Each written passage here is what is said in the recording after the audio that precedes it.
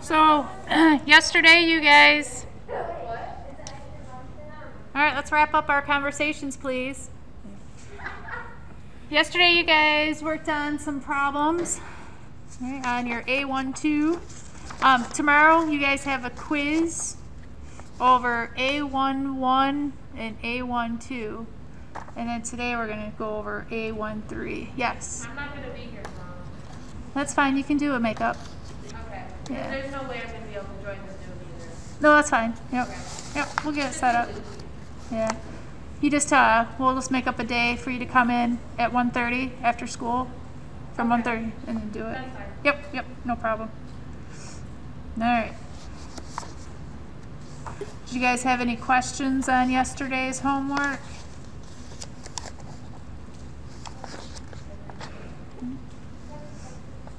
All right. So today for our A.1.3, we're still going to be looking at those bouncy balls that we were trying to bounce, and we're going to see if there's a pattern that we can find out.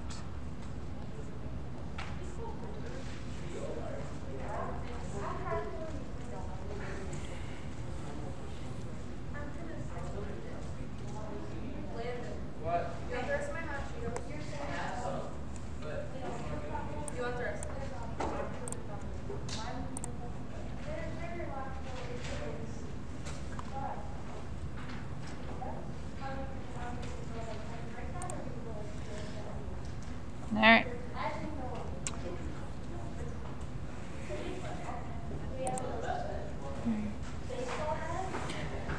So when you guys, excuse me. Thank you. So I know yesterday when we were, or when you guys watched the video, they were talking about that rebound ratio. So ultimately we sat there and made a fake experiment, right, or a demonstration, bounced the ball, we measured the height, put together the little table or the little graph in the table, and then through there we were able to come up with a rebound ratio, correct?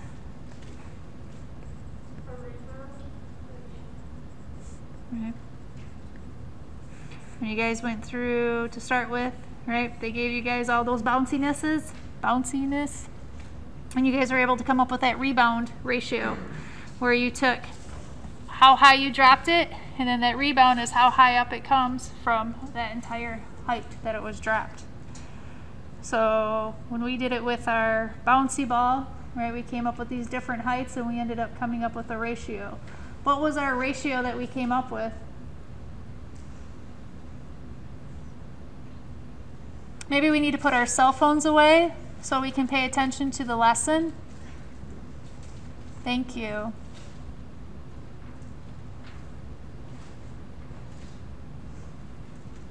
So that rebound ratio was that change in the y over the change in x, or our slope, in which we got 3/4, right? So we know that our rebound ratio from yesterday was 3/4. So what's going to happen if we take a bouncy ball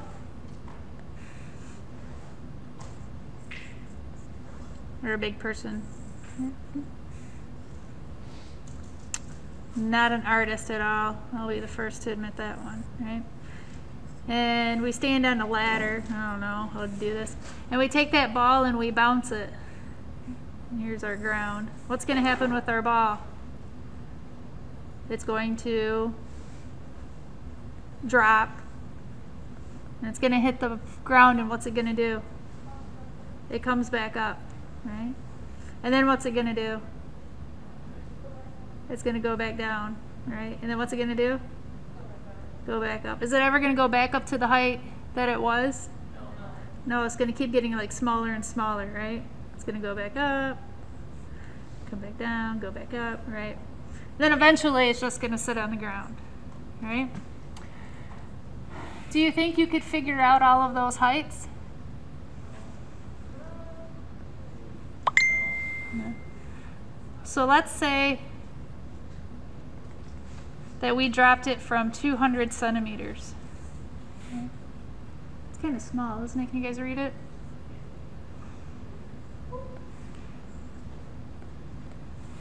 I get a distorted view on this side, right?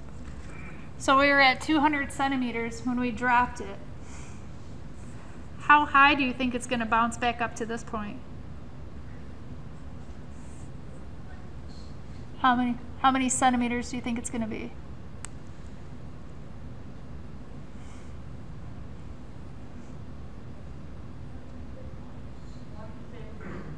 $150? Anybody got a mathematical way of figuring it out, maybe? 3/4. Oh, it always comes back 3/4, so it's like 175. Yeah, it comes back like 3/4, right? So if we took our original height and we times it by 3/4. It's at the top, see, it says we I see that. Where does it come from? From yesterday. Remember when I said yesterday and I just talked about when you guys did this? We went through this lesson yesterday and we came up with a height of 3/4, the change in y over the change in x. Yeah. That's where the 3/4 came from. Yep. So we're going to So continue. Is it always gonna be 3/4? Pardon me? Is it always going to be 3/4? For our ball. But remember that ratio was different depending on what size ball, or what, if it was a tennis ball, right? It was 11 over 200. Or sorry, 111 over 200. If it was a soccer ball, it was 120 over 200. I mean, you could reduce those, but. So they'll always give it to you. Or you have to find it out, right? We had to find it out in our problem. We went through these different starting heights and we bounced it, right? And then we graphed it. And then we were able to find out that slope. That slope was that ratio. All right. So how high did it go?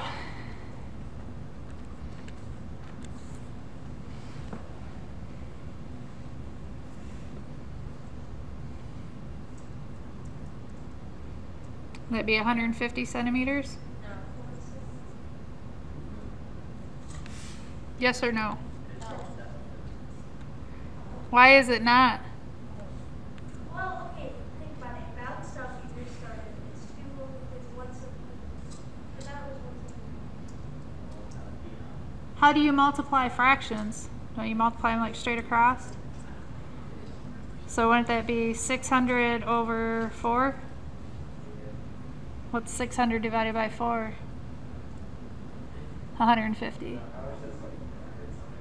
I know, somebody did guess 150 to begin. Oh, gotcha. What about on the next bounce? What's our height of our ball going to be? 100? I'm guessing. I don't know.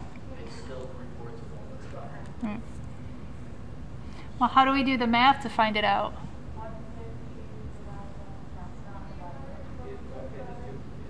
150 times 3/4. Times 3/4? Yep. So what do we get if we do that math? 112.5. Thank you. Centimeters, right? What about on the next bounce? Yeah. So 112.5 times 3/4. Running out of room here. What do we get if we do that?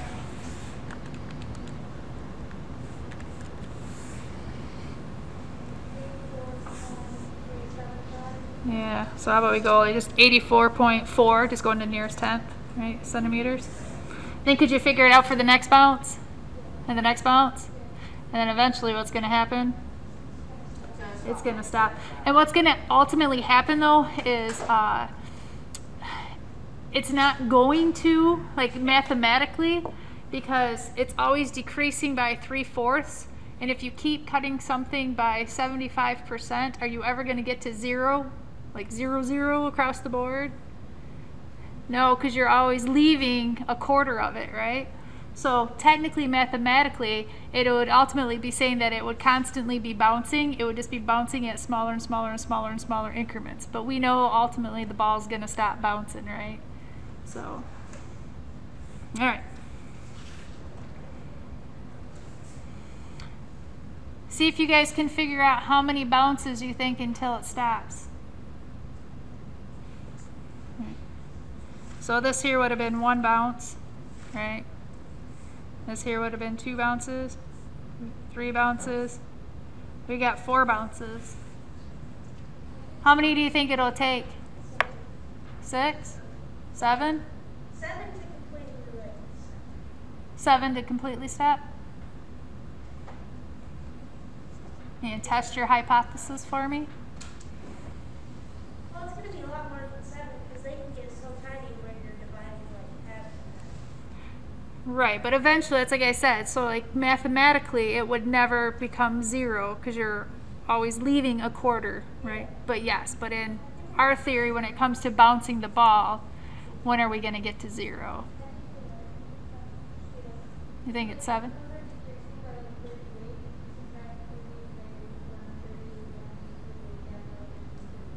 Nice. Yeah. You guys want to try it? Whoop. No, right? So we were at what, 84.4? What's 3/4 as a decimal? 0.75? Yep.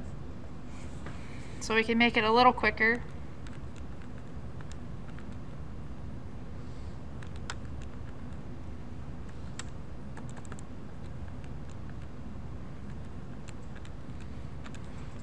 I get 63.3.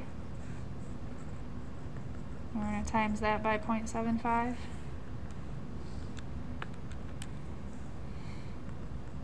47.5. Oh, this would have been what? Bounce 5. All right, this would have been bounce 6.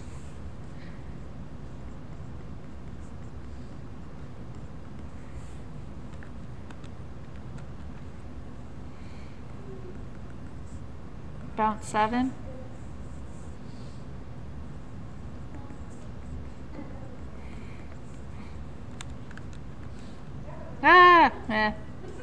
My calculator boobed.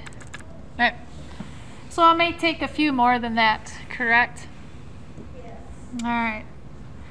So today's little homework problems that you guys have, for problem 34, it has you actually looking at a table of information, and then you guys are going to try and come up with that rebound ratio.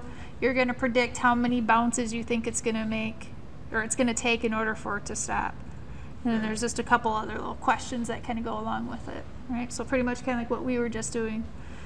35, look back at the data from problem 18 and discuss the rebound ratio of an official tennis ball. Suppose you drop that tennis ball from an initial height of 10 feet. How high would that first rebound be? 36, it has, we're going back to those systems of equations and solving them algebraically. And then try and throw them into the graphing calculator or into decimals to see if your algebra and your graphing come out to be the same. And then 37, we're kind of looking at a table, seeing if we can make a prediction on how many stamps. 38, they give you 3 points and they want you to know if they're on the same line. If they're on the same line, what do you know? What do you know about lines? Think of their slopes maybe.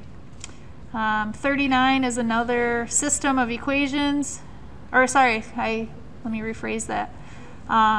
39, they give you an equation and they want you to be able to rewrite it in the y equals form so that way you can graph it. So you're going to move some things around and do some algebra to get it into y equals. And then 40, there's a graph, and then off the graph they want you to see if you can kind of come up with a line of best fit, and then if you can come up with an equation to that line, and then come up with an answer by looking at the graph and or the equation for a certain number. Sound good? Alright. And then I know you guys have gone back and looked at your homework for A1 and A2 for that quiz tomorrow. And you guys don't have any questions on any of those?